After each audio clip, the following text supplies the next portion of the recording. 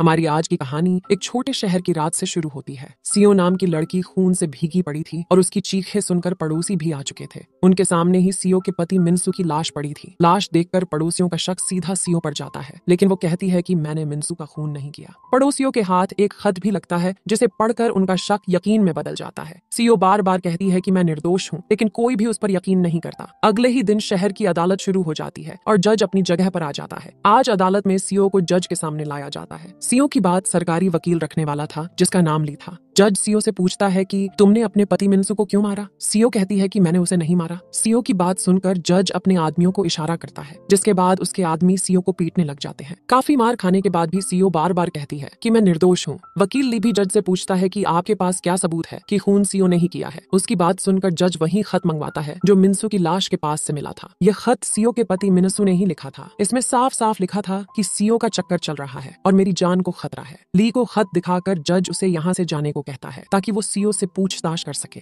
ली के जाने के बाद जज के आदमी फिर से सीओ को परेशान करने लगे ताकि वो अपनी गलती मान ले। आखिर में जब सीओ से दर्द बर्दाश्त नहीं होता तो वो अपनी कहानी जज को बताने लगती है, जो कुछ इस तरह से है। सीओ एक गरीब किसान की बेटी थी और एक दिन ली उसके घर किसी काम से आता है। उसकी नजर जैसे ही सीओ पर पड़ती है तो वो उसकी खूबसूरती का दीवाना हो जाता है। सीओ के छोटे छोटे पैर ली को बेहद पसंद आते हैं। ली सीओ के बाप से कहता है कि मैं सीओ को अपने घर काम पर रखना चाहता हूँ। सीओ का बाप जल्दी जल्दी सीओ से बात करता है और वो भी खुशी खुशी सीओ के घर काम करने के लिए मान जाती है। वैसे ली एक शादीशुदा आदमी था और उसकी बीवी का नाम माया था। सीओ ने ली के घर काम तो शुरू कर दिया था, लेकिन माया को उसका काम बिल्कुल भी पसंद नहीं आ रहा था। दरअसल वो सीओ की जवानी से जलती थी, इसलिए उसे उसका काम भी अच्छा नहीं लग रहा था। ली के घर एक और लड़की भी काम करती थी और उसका नाम विंग था। एक रात जब ली और माया प्यार कर रहे थे तो सीओ दोनों को चोरी छुपे देखने लगी। दोनों को अपना अपना पानी निकालते देखकर उसकी गुफा में भी पानी आ गया। इसी बीच विंग भी सीओ के पास आ जाती है और दोनों मिलकर ली के गन्ने का कमाल देखने लग जाती है। दूसरी तरफ सीओ के घर कुछ चोर घुस आए थे। वो सीओ के गरीब माँ बाप से पैसे मांगते हैं, लेकिन जब उनके पास से पैसे नहीं मिलते तो वो उन्हें जान से मार देते हैं। अगले ही दिन सीओ को पता चल जाता है कि चोरों ने उसके माँ बाप को मार डाला। वो अब खुद को अकेला समझने लगी थी,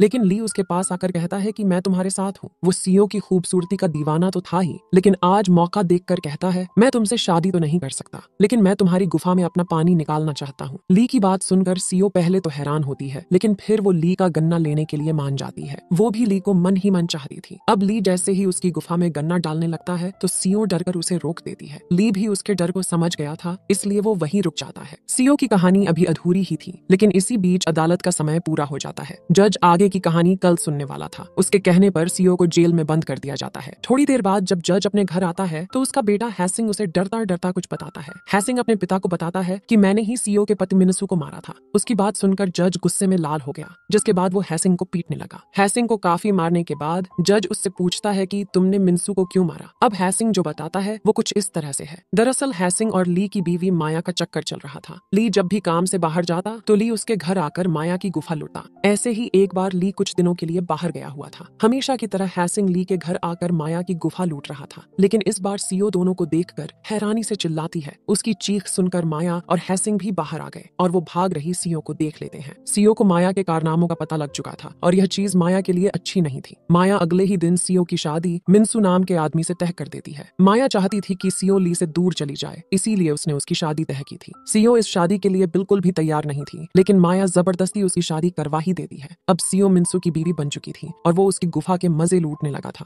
थोड़े ही दिनों बाद जब ली अपने घर वापस आता है तो उसे पता चल जाता है कि माया ने जबरदस्ती सीओ की शादी करवा दी। ये जानकर ली को बेहद गुस्सा आ गया, जिसके बाद वो माया को बहुत मारता है। ली को सीओ अच्छी लगती थी और वो उसे हमेशा हमेशा अपने पास ही रखना चाहता था, लेकिन माया के कारण उसका सपना टूट गया था, इसीलिए वो उस पर गुस्सा था। अगले दिन सीओ सामान खरीदने बाजार में आ चुकी थी और उसका सामना जज के बेटे हैसिंग से होता है। हैसिंग को भी सीओ अच्छी लगती थी और वो भी उसकी गुफा लूटना चाहता था। वो सीओ से बदतमीजी कर ही रहा था कि तभी सीओ का पति मिन्सू वहां आकर उसे पीटने लगा। दोनों के बीच काफी लड़ाई होती है और आखिर में हैसिंग डरकर भाग जाता है। वैसे हैसिंग ने फैसला कर लिया था कि मौका मिलते ही वो मिन्सू से बदला जरूर लेगा। रात होते ही हैसिंग अपने मास्टर के पास पहुंच गया। वो उसे पूरी बात बताकर उससे मदद मांगता है ताकि वो मिन्सू से बदला ले सके। मास्टर के पास कई करामाती दवाइयां थीं। उसकी एक दवाई से इंसान गायब भी हो जाता था। हैसिंग गायब होने की दवा लेकर वहां से चल पड़ता है। थोड़ी देर बाद सीओ अपने घर में काम कर रही थी। इसी बीच कोई उसके घर में आता है और आने वाला हैसिंग ही था। हैसिंग दवाई लेकर गायब हो चुका था। वो यहाँ सीओ की गुफा लूटने के साथ साथ मिन्सू से बदला लेने आया था। हैसिंग गायब था, इसीलिए सीओ उसे देख नहीं पा रही थी। वो जैसे ही उसकी गुफा लूटने लगता है तो सीओ जोर जोर से चिल्लाती है। उसकी चीखें सुनकर मिन्सू भी उसके पास आ गया था। पहले पहले तो उसे कुछ समझ नहीं आता, लेकिन जब हैसिंग उसे मारने की कोशिश करता है तो वो सब समझ जाता है कि उसका दुश्मन गायब है। अब दोनों के बीच लड़ाई होने लगी थी। लड़ाई के आखिर में मिन्सू मारा गया, जिसे देख सीओ चिल्ला चिल्ला कर पड़ोसियों को पुकारने लगी।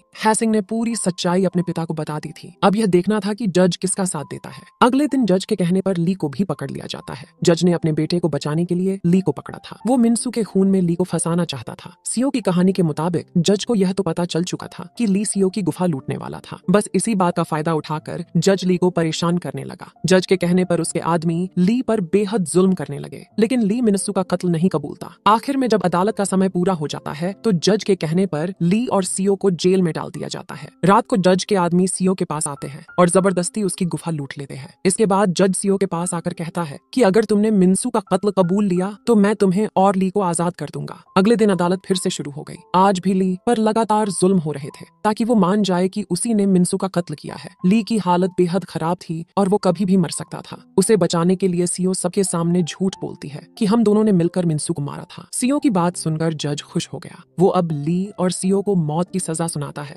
जिसे सुनकर सीओ हैरान हो गई। सीओ को लग रहा था कि जज उन्हें आजाद कर देगा, लेकिन वो तो अपनी बात से पलट गया था। रात को ली से मिलने विंग आती है, जो उसके ही घर काम करती थी। ली एक खत लिखकर उसे कहता है, तुम ये खत बड़े शहर की अदालत तक पहुंचा देना, बाकी का काम वहाँ के जज देख लेंगे। हमारे शहर का जज पागल हो चुका है, जो सबूतों को छोड़कर मारपीट पर उतर आया है। अगले ही दिन ली का खत लेकर विंग दूसरे शहर में पहुंच गई। बड़े शहर का बड़ा जज अपनी अदालत की तरफ बढ़ रहा था। विंग जज से बात करने की कोशिश करती है, लेकिन पहरेदार उसे जज तक जाने ही नहीं देते। उसकी कई कोशिशों के बाद जज का ध्यान उसकी तरफ जाता है, जिसके बाद वो गुस्से में कहता है, मैं अपने गन्ने का पानी निकालने जा रहा हूँ, अगर मुझसे कोई काम है तो पहले मेरा पानी निकालो। उसकी बात सुनकर विंग उसका पानी निकालने के लिए भी तैयार हो जाती है। थोड़ी देर बाद विंग बड़ी अदालत में थी, जहाँ इस समय कई जज बैठे थे। विंग की जवानी देखकर सभी जजों के गन्ने खड़े हो चुके थे और प्यासी विंग ने भी सभी का पानी निकालने का फैसला कर लिया था। वो पहले अपने कपड़े उतारती है और फिर अपने मुंह से सभी का पानी निकालती है। प्यासी विंग ने एक बूंद तक बाहर नहीं गिरने दी थी और उसने सभी को खुश कर दिया था। अगले ही दिन बड़े शहर की अदालत शुरू हो गई। जजों के आदेश पर ली और सीओ को उनके सामने लाया जाता है। माया और हैसिंग को भी जजों के सामने पेश किया जाता है। इस अदालत में हैसिंग के पिता की बिल्कुल भी नहीं चलने वाली थी। विंग ने जजों को पूरी कहानी बता दी थी, जिसके कारण सभी जज अब माया और हैसिंग को परेशान करने लगे। उनके कहने पर माया और हैसिंग को बहुत मारा पीटा जाता है। कहानी के आखिर में माया और हैसिंग अपनी अपनी गलती मान लेते हैं और सभी जज उन्हें मौत की सजा सुनाते हैं। कुछ दिनों बाद ली ने सीओ से शादी